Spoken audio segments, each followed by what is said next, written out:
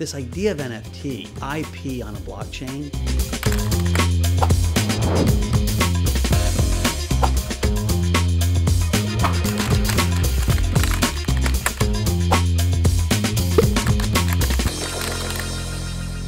so an NFT is a piece of art or intellectual property that lives on a blockchain. And that living on a blockchain makes it, one of one or one of 10, makes it scarce.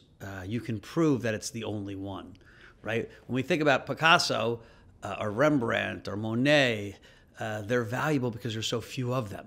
And people can authenticate them because there's experts that have, studied this over and over that says this is the paintbrush stroke of a Monet. And, so it's hard to forge. That never existed in the digital world because you could just copy, paste. The blockchain gives us the ability to make sure things can't be copied and pasted. And that's why we're going to see this explosion of digital art, of multimedia art, of art that is created by the best brains in the world that now feel comfortable and confident that they can build in this new medium. We're going to experience art in lots of ways like it's always been experienced, with friends, diving into what it means, why we care about it. NFTs will appreciate and value if they can evoke those emotions, if they can evoke those discussions. Where we're going to experience it, the jury's still out. I had a fascinating conversation with two 25-year-old boy geniuses who are trying to get into this space. One was from Art World, the other was more of a tech guy. And we were arguing about the metaverse. In 5-10 years, will we visit the metaverse like we visit amusement parks? That's how a baby boomer thinks about it. Those Gen Z dudes were like, dude, you're so wrong. You're going to just live in the metaverse. And I was like, maybe. Who knows? The future's going to play that out. And so what's important to know about NFTs is we're in like the first out of the first inning of the World Series. Like we're just starting. What scares me a little bit is the value of the architecture is a lot bigger than the value of the NFTs right now. And so that probably tells me NFTs can keep going up before they crash. It also tells me the market's not irrational. People believe this will be a way that artists, creatives, musicians try to monetize their IP, or brands do, and that's not going away. This is not a fad. And so they're more willing to invest in the architecture because the art is so new. And so the bet is in 3 years and 4 years and 5 years, there'll be a lot more differentiation over what people care about.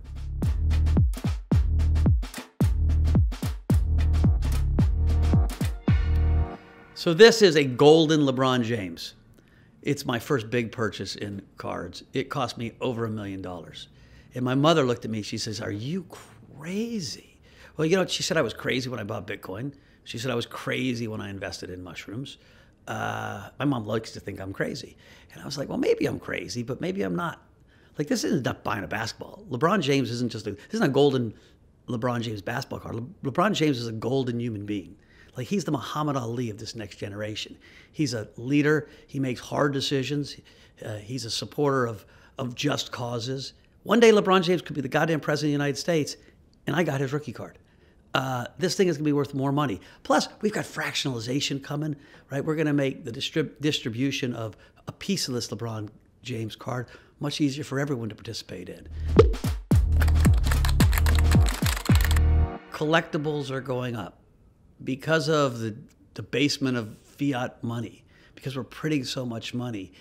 Gen Z, millennials, everybody these days is finding new ways to store their value. And unique collectibles are going up. There are not very many of these golden LeBron James cards. There are not many LeBron Jameses in the world, right, who deserves a card that people all want to cherish. Right? He is the best athlete of his generation. And so for me, this is an easy buy. There are very few people that transcend the moment.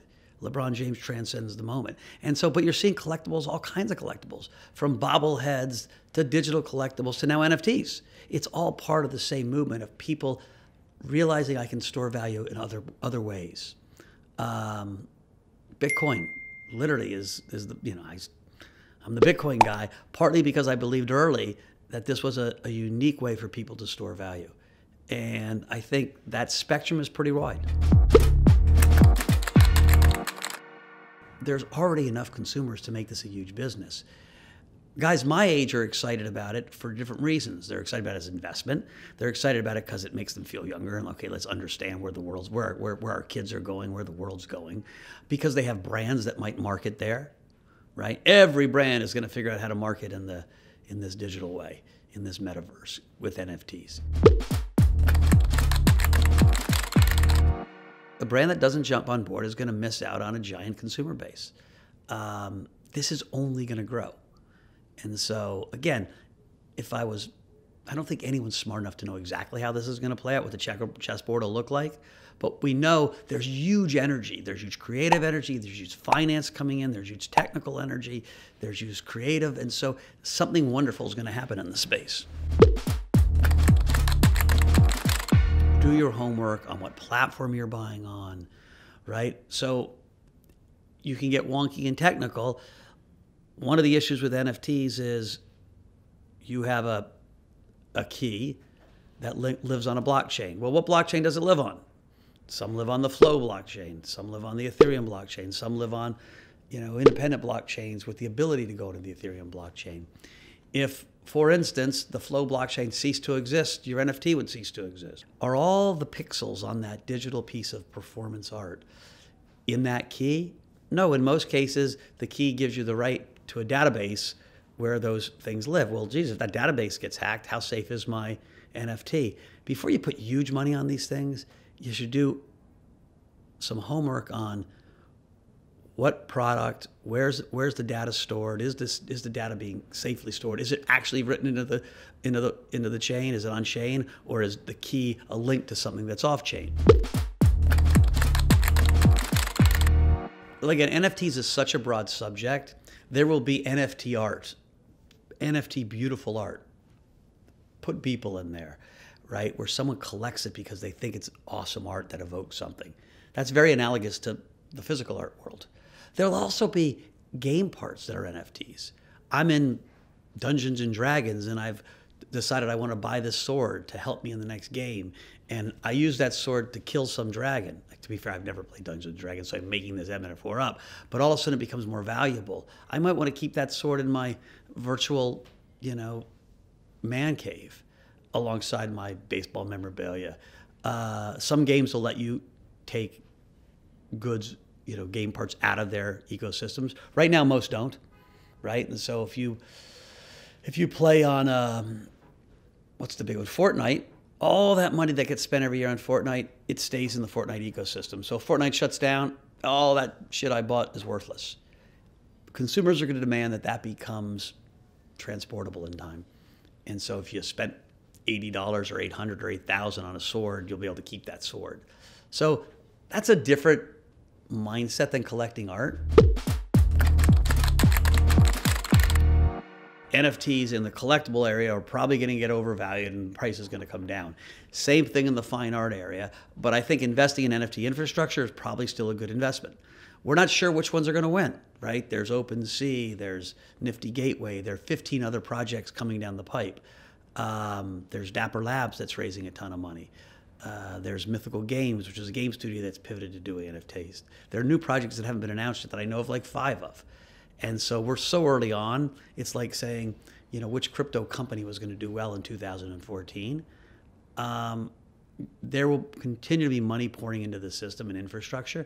And as long as the crypto prices hold up, which I think they will, people are going to take some of that money and do fun things with it. NFTs are fun things with it, right? And so just like in the real world, if you get a big bonus, you might buy a piece of art for your house, or at least a new TV, or take your girlfriend on a great dinner. Listen, Mark Cuban's out there. He's pro-crypto. He's pro-NFTs. Ashton Kutcher has been one of the actors who's done the best job of getting into venture. He was a wrestler, so I've got to like Ashton Kutcher. Grew up in Iowa. So a little shout out to all the wrestlers. Snoop Dogg, I already told you, is one of my favorite guys. And so it's good energy coming into the space. Like, it tells you that people care about the space right now. Some guys will go, oh, that's what a top is. No, it's not what a top is. Like, we're so early on. Again, we might have a tempest in a teapot. Prices get ahead of themselves and come back down. We're going to lay architecture for an entire multi-generational shift on how people use digital formats to protect their IP. And that's going to be really cool.